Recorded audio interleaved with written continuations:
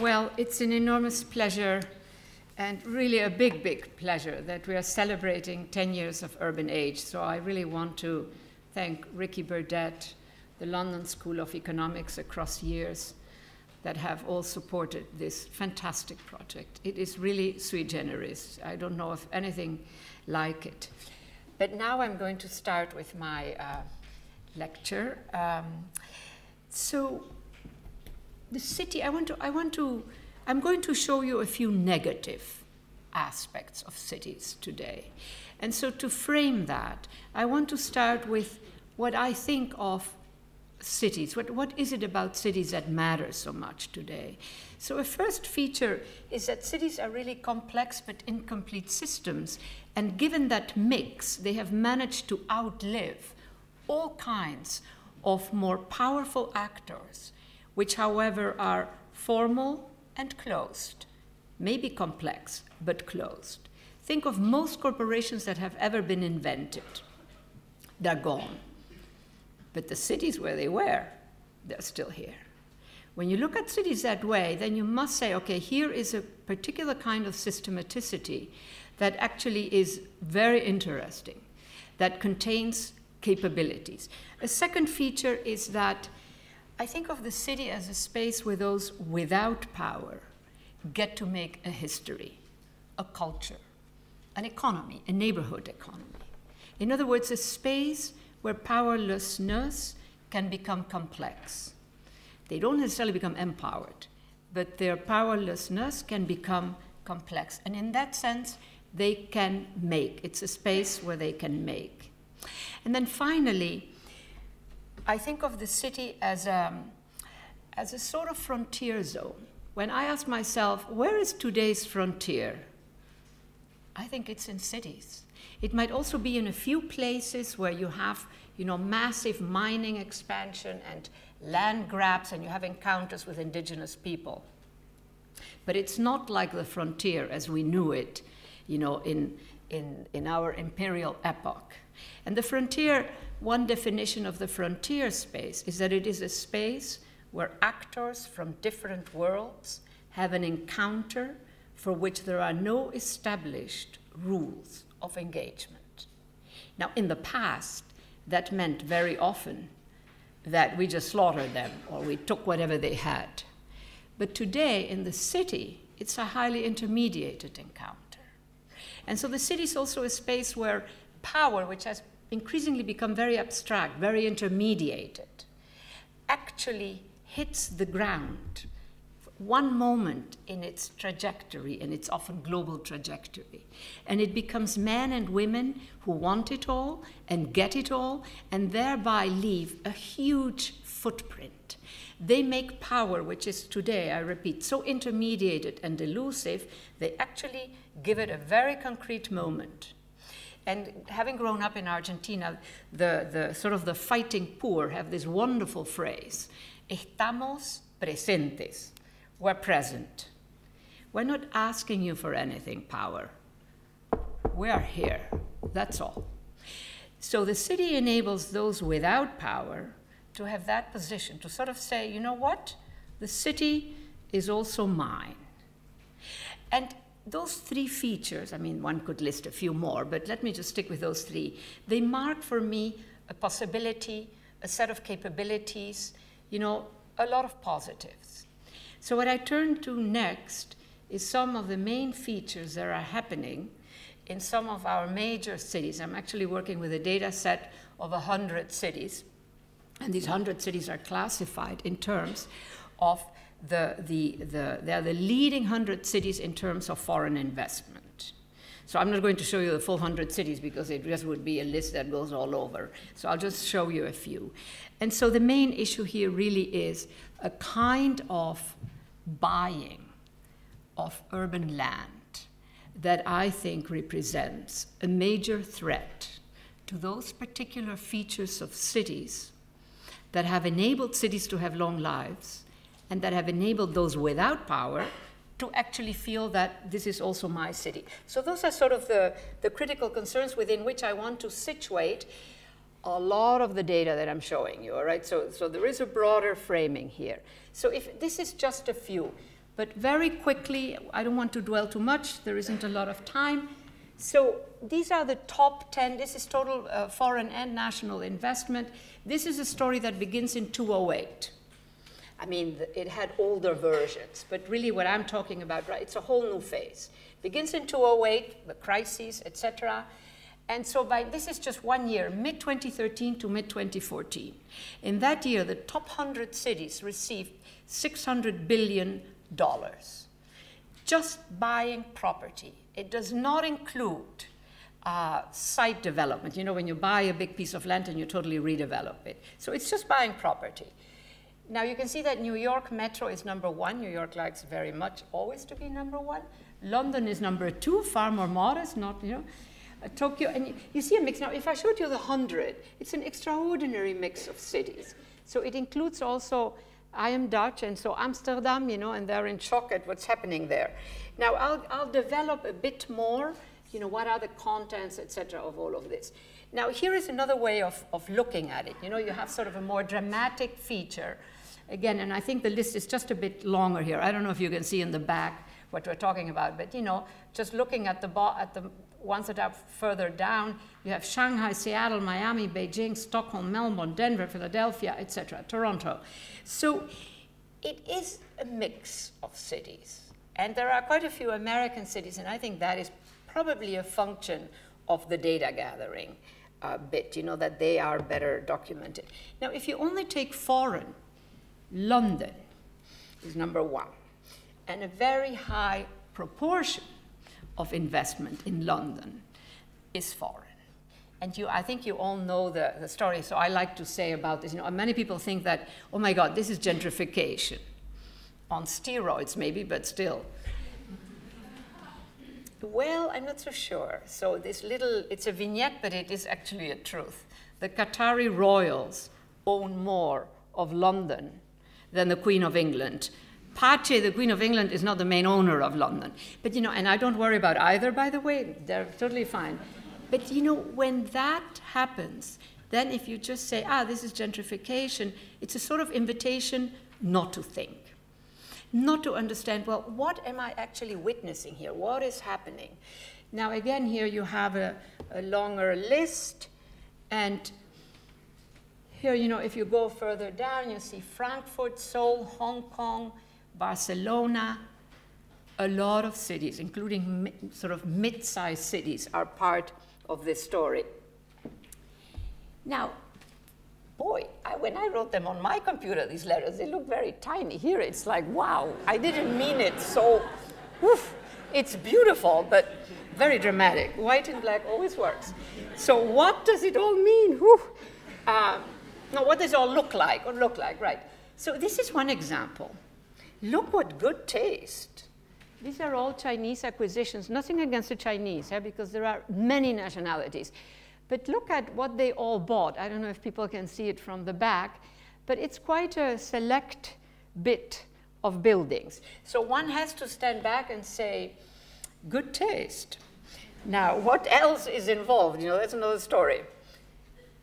This is also a Chinese company, not such good taste. This is New York. This is a site in New York called Atlantic Yards, which actually has a mix. You know, it's sort of an underutilized, it's a huge piece of land. And it has, you know, little factories, but, you know, little fabricators who actually feed into the architectural profession, etc. It has artist studios. It has a lot of activities that were displaced from Lower Manhattan, because Lower Manhattan is, you know, totally built up now. And so it is actually very nice. It's deeply urban, even though it is low density. Now, at the same time, this Chinese company, which bought it, this is site development, this is not property, is going to erase all of that and build. The last thing I heard was 14 massive towers, luxury towers for residents. Now that adds to the density, but I argue it actually de-urbanizes, because it creates one use. It privatizes a lot of land. It eliminates little urban tissue, little streets, et cetera, et cetera. The architecture, what shall I say? It's impressive, isn't it? I mean, it's like your own little colossus. I also adore Atlantic Yard is just not an elegant name, so they called it something like Pacific Yards. You know, there is a Pacific also on the other side of the country. But no, evidently there is an old street in Brooklyn. Maybe Brooklyn always had aspirations that has something of the Pacific in it. I think it's an avenue. So now, very quickly, just to one way of wrapping up, the top 100 cities. I've only shown you a few. And this goes by property investment, just buying property, not the site development I just showed. They account for 10% of the world's population, 30% of the world's GDP, and 76% of property investment. You have to say, wow, je me lève le chapeau.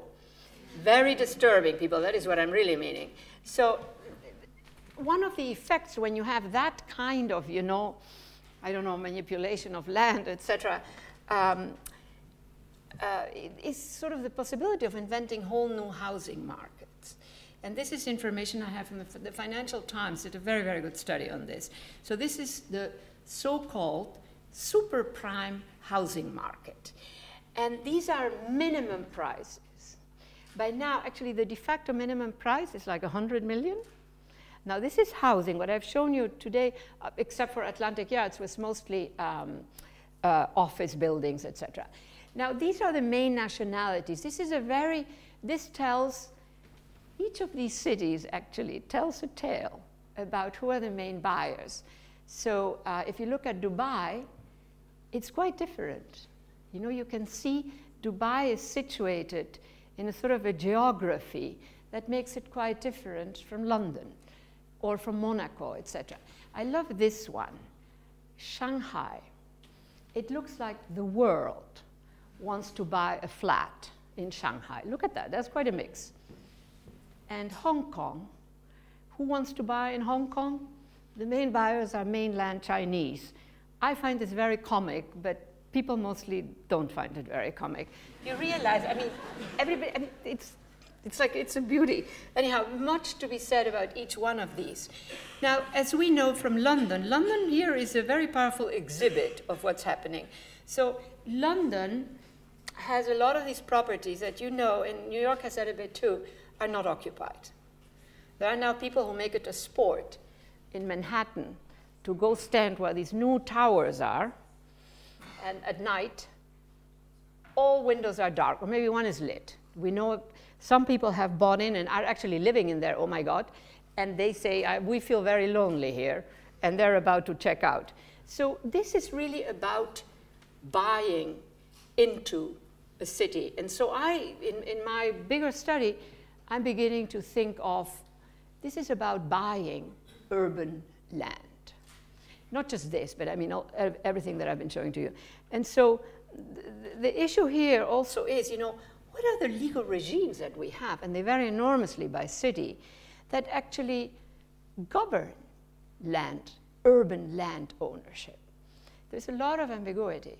And one of the thoughts when I think of the big property contracts that I mentioned before is to what extent the contracts are going to be shaping the elements of an emergent urban law, where there is not much urban law governing the notion of who owns urban land as opposed to the buildings.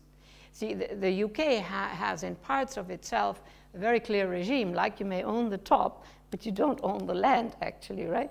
But in many cities that is not the case. So I'm doing for Habitat a little study where I'm looking at 5 cities in the world, including, say, like Mumbai, Joburg, that have very different ways of understanding who owns urban land.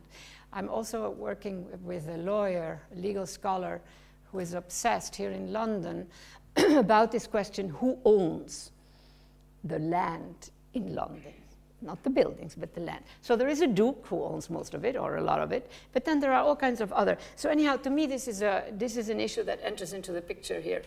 Now, these are images taken by a photographer. The name is there, I think, of The Guardian, who managed to get into some of these mansions.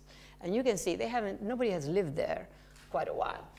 I would say it takes quite a bit of time. This is another property, to get that much moss on a staircase, right?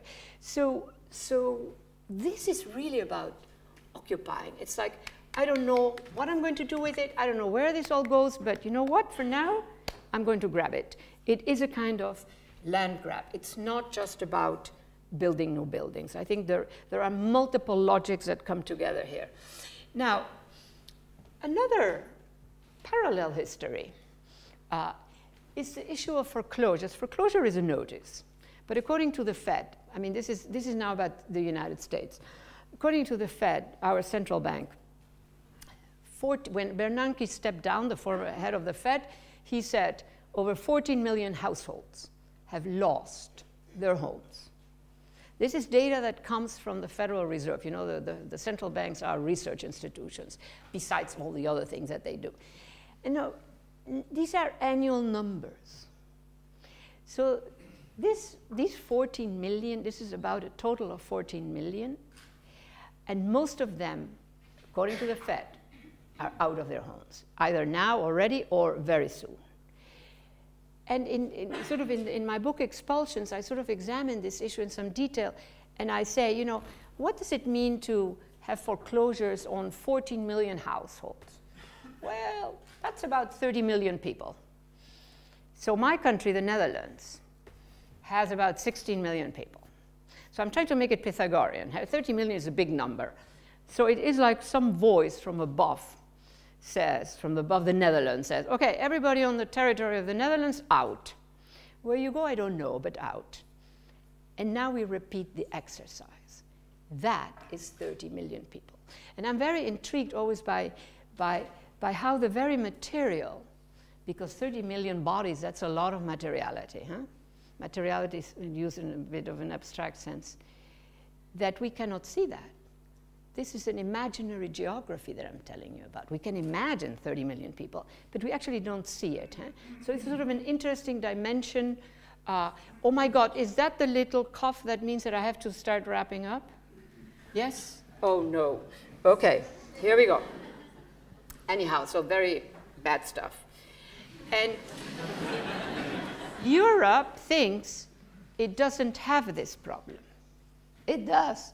And I can't help but feel, I won't say glee because there is a lot of suffering here, but also Germany, which has an economy that we really admire, you know, deservedly so, and the United Kingdom. Now, these are households, remember? The worst case in Europe right now is Hungary and Latvia. So Hungary has 1 million households. The data actually go on for other years. So this is a particular kind of financial instrument. I cannot develop that, but it is an insidious way of winding up, that's not the intention of the instrument, with a lot of empty urban space. Now, I am not trying to, this is not a conspiratorial thing that I'm saying. I'm just juxtaposing elements. And how can I not, instead of just talking about investments and buying, also talk about these kinds of features? Now, oh my God, this is my last slide, more or less. I'm so impressed. So why does all of this matter? I am still engaging with the big letters here. Well, it matters. I'm just going to invoke what I said at the beginning for all the reasons that I mentioned at the beginning, the kind of space that a city is. This kind of massive construction adds a lot of density, but actually de-urbanizes. And it sort of makes you also understand that density by itself is not enough. An office park can be very dense. Those without power can go and have a job there. But when they're done, they have to leave. They cannot, it's not like going back to their communities and having also partly a life of their own. Now, the final element that and this is the final image, is that one of the capabilities of urban space is to generate an urban subject. An urban subject that can transcend the religious subject, the ethnic subject, the racial subject, etc. Now, the urban subject is a momentary condition, so I leave you with this last slide.